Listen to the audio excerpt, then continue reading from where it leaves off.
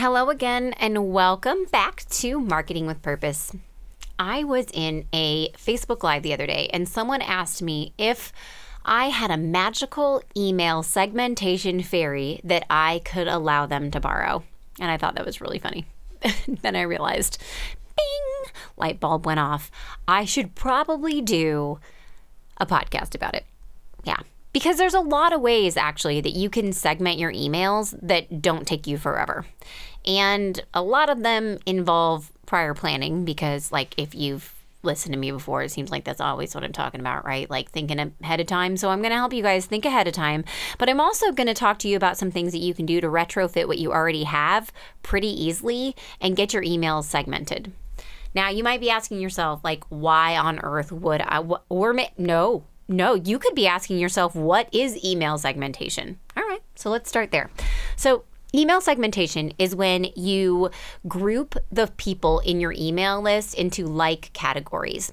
And you might group them by whether they're customers or not, or by what products they've bought, or what things they appear to be interested in.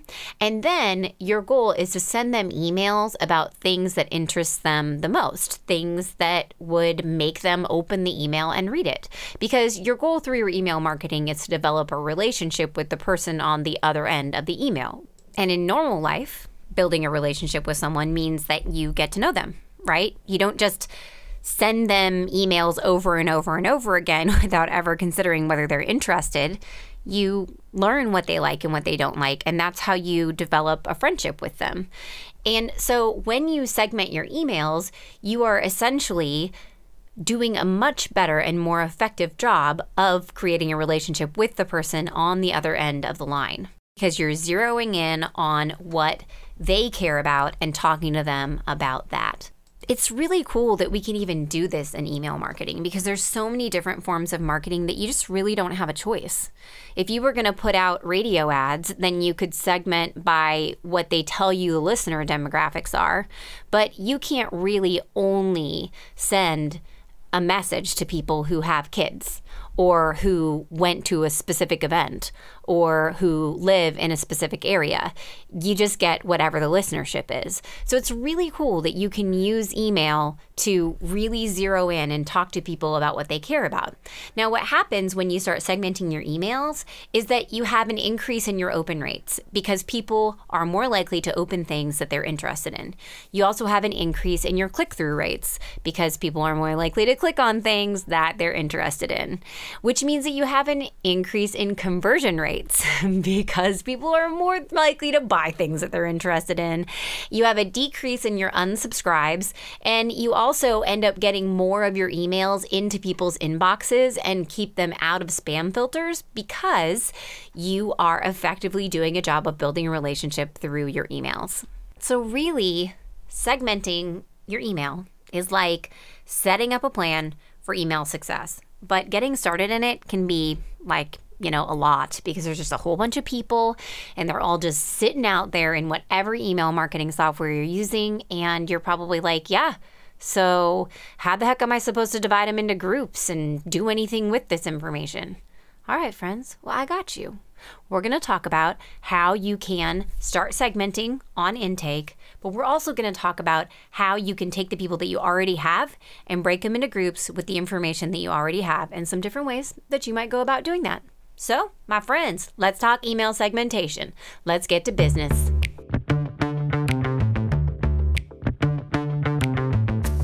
If you're a natural-born marketer, you're one lucky son of a gun. If you're like most people, marketing, especially online marketing, is about as appealing as standing in a police lineup.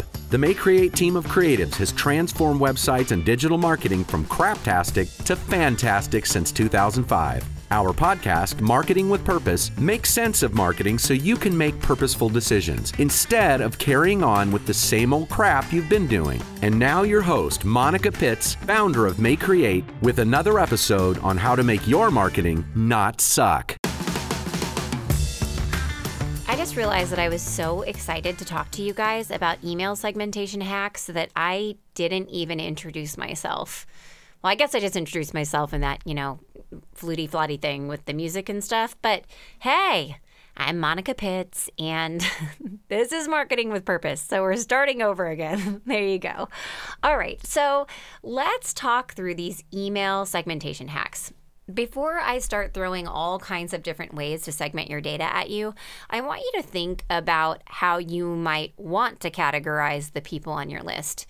Some people want to categorize by location. Like if you have multiple locations for your business, then you probably want to segment by location because you might be running specials for one area and not another. You might need to know whether a contact is a client or not because you send specific information out to clients, but you don't send it out to other people.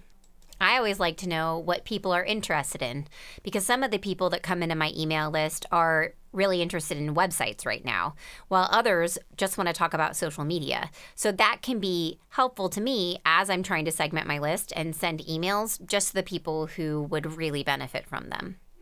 Taking some of that information can also help you make decisions about where people are in their buying cycle. Because if a person just downloaded a guide that's what to put on your website, then they're probably thinking about building a website.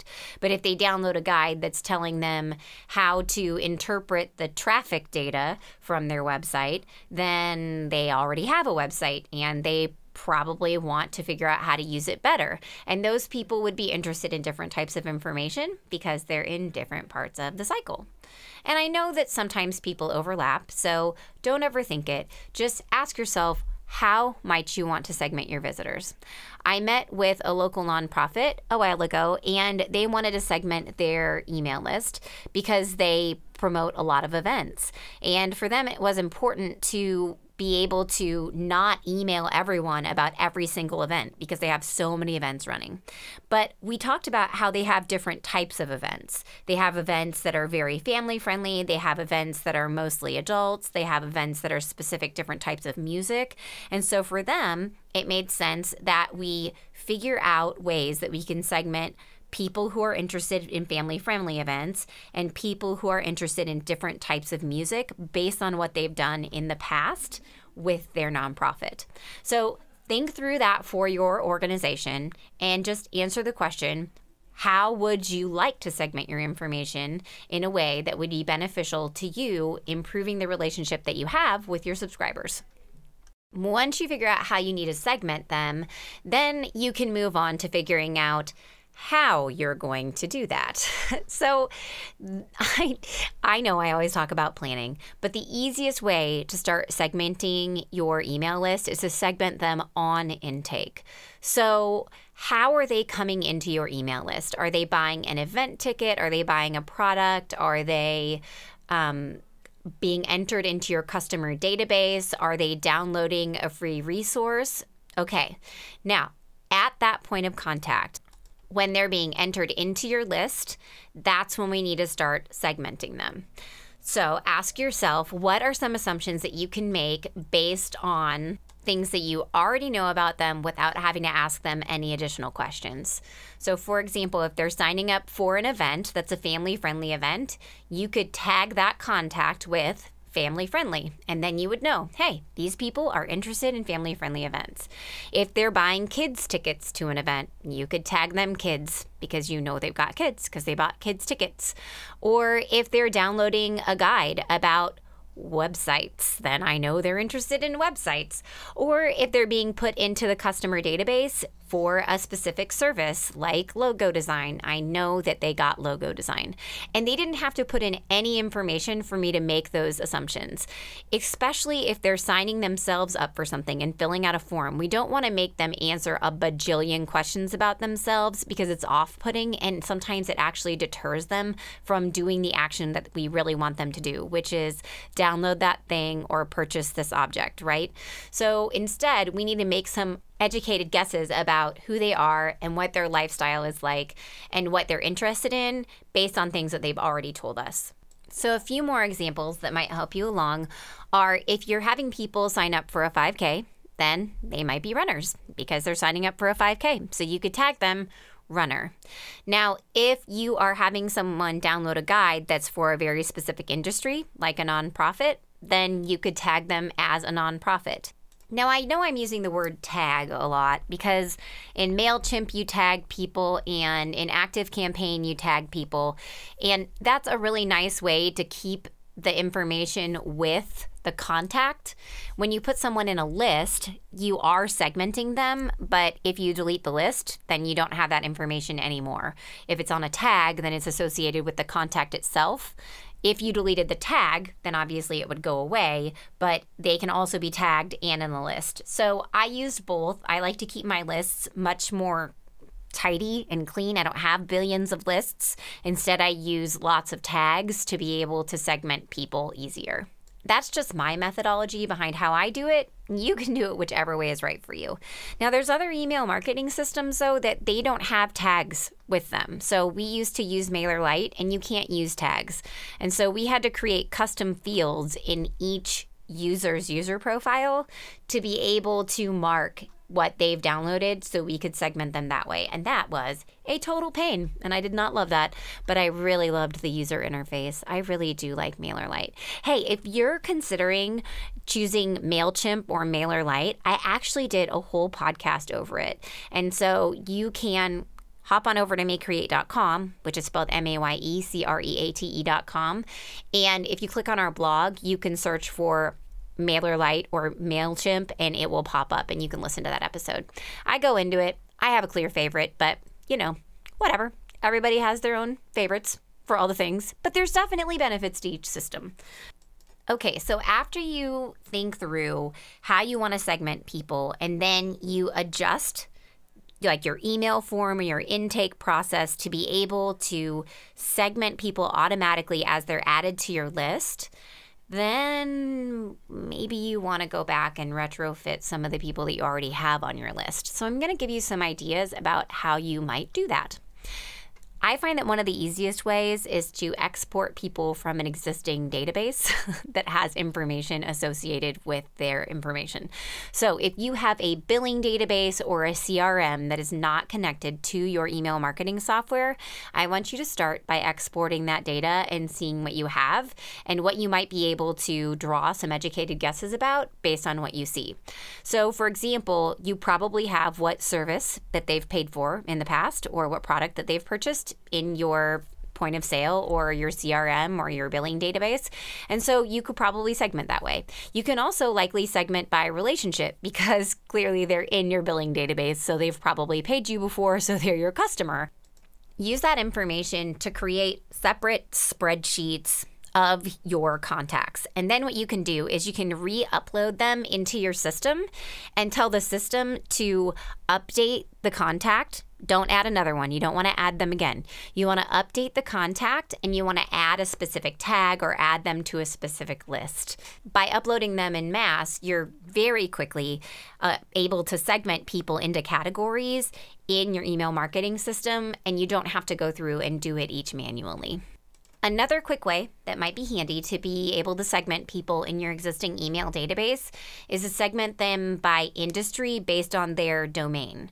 So for example, if they have an email and the domain at the end is .gov, then they would be a government employee. If it's .org, then they're probably a nonprofit. If it's .com, then they probably work for a business. And so if it's important for you to segment into those groups, that's a super fast way to do that. Now, another thing that you can do is you can guess sometimes a business's size by their email addresses. So what do I mean by this? I mean that most bigger businesses use their domains as part of their email address. So my email is monica@mayecreate.com. Don't give that to spammers. Don't do it. You could email me, though. I'd totally love it if you emailed me. I'd love to hear from you. Monica@mayecreate.com. Remember, it's Mayecreate with an E. MAYECREATE.com. Okay, anyway. So even though I don't have a huge business, I do, sort of kind of run a tech company that does things like build websites. So, of course, we have emails at our own domains. But really small businesses or smaller organizations tend to have email addresses that are at gmail.com or AOL.com or yahoo.com.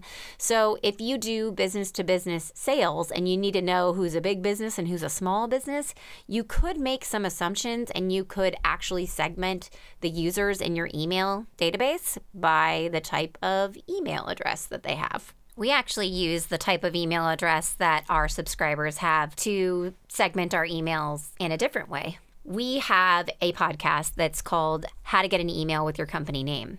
So anybody who enters into our email list with a Gmail address, they are sent a follow-up email a few days later that promotes this podcast to them because they clearly don't have an email at their company name. And I feel like they could have one. They just maybe don't know how. And that email sends to everybody, whether they subscribe to get on my blog list or they didn't.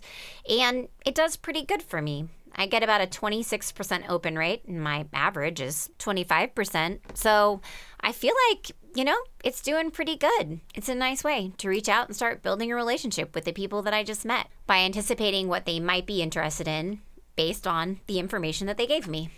And some people actually respond to that email that I automate and send to them. And they're like, thank you so much for this information. And I'm like, wow, this is great. I just made a friend. Email marketing makes friends. Who knew? There you go. I'm full of tricks today, right? Okay, so the last email segmentation trick that I have for you, it takes a little bit longer, to be honest with you, because it depends on the way that your users behave. You can segment by the way that they've behaved in the past, by whether or not they've opened an email. So if you send emails covering specific topics and that topic is mentioned in the subject line of the email, then you can segment based on their opening of that email. Now, if the topic has not been mentioned in the subject line of the email, then it probably won't work because you can't guess what they're interested in just by whether they opened the email or not. You would have to do a different method of segmentation based on what they click on, and I'll talk about that in just a second. So let's say that I sent an email that was talking about web design and you opened the email. Then I could assume that you're interested in web design, and I could add you to a list or add a tag to you because you opened the email. If you have the ability to create automations in your email software, then you could even automate that process. If somebody opens the email, then tag them, or if somebody opens the email, then add them to this list, and then they would automatically be added. And some email service providers even offer you the capability to tag people, so segment them, or add them to a list based on what they click on in an email. And that can be really powerful too. But just remember that your open rate on your emails is going to be someplace between hopefully 10 and 30%. So it's a slower process to get this information from people that way. If you retrofit it, then you can get it faster. But moving forward, if you want to automate it, then it will take longer for you to be able to get everybody in your list segmented into different groups. And the click-through rates on your emails are far lower. They're going to be someplace between 1 and maybe 5%. So that's not a lot. People are going to segment themselves pretty slowly, but it can be awesome to automate information this way. Because, for example, on the Make Create emails, I have a PS on a lot of the emails. It's like, hey, if you're interested in web design, you can contact us at any time and we'll get you a quote. And if they click contact us, even if they don't submit the quote form on my website, that person is entered into an automation that is filled with emails that talk about web design and share with them resources that can help them plan out their website and educate them about different ways that their website could help their business or solve their problems. Because by clicking on that link, they showed us that that's what they're interested in right now. And so I want to talk to them about the thing that they are most interested in. At the same time, Stacy gets a notification email about the person who just clicked on that button. And then Stacy goes and checks out their profile in our email marketing / CRM software. And she says, is this somebody that I feel like I should reach out to? Yes or no? And if the answer is yes, then she reaches out to them, especially if it's somebody that she knows, right? Because if it's somebody that she already has a relationship with, then this is just the piece of information that she needed to be able to reach out to them and help them get the website that they deserve. And now you probably know way too much about the secret, magical weirdness behind my email marketing automations. And you might know why now you got the email about getting an email with your company name because you have a Gmail address. Or you might now know why you are getting emails from me about web design because you showed me that that's what you were interested in. And I hope that you're not offended by those emails. I hope that I'm doing a good job of giving you information that you can use to help you solve your problems, just like this magnificent podcast right here to help you also learn how to segment your emails. Okay, friends. So that was all I had for you today. And I hope now you have an idea of what email segmentation is and why you would do it. And I hope you also got just a few nuggets of inspiration as to ways that you can define how you might segment your emails, like what pieces of information would help you develop better relationships with your audience. And then I hope that you now have a few ideas of how you might go forth and maybe retrofit some of that information into your current email marketing contacts and also get everybody in from the very beginning with everything that you need to foster an amazing relationship with them. Because here's the deal, friends. What Marketing with Purpose is all about is putting your audience first and helping them solve their problems, helping them get where they need to go. It's not about you selling something. If you put them first and you help them solve their problems, the money will follow. The sales will follow. The goal in all of your marketing should be to create relationships with people in the most authentic way possible. And we do that through giving. And we give by helping people solve their problems. And that's why I love this. That's why I love marketing, because I can help people solve their problems. Really, just deep down, I am a teacher's daughter, right? That's who I am. And that's what Marketing with Purpose is all about. Building relationships through helping others, right? And email segmentation is just one more magical way that you can do that. So if you enjoyed this podcast or if you learned a thing or two, pretty please leave me a review, because that helps me meet more people just like you. And I swear I can help them solve their marketing problems too. I really can. They just have to meet me first. And you can help me do that by leaving me a review. Now I challenge you to go employ your own magical email segmentation fairy, which could actually be you now that you know all of this information, and go forth and market with purpose.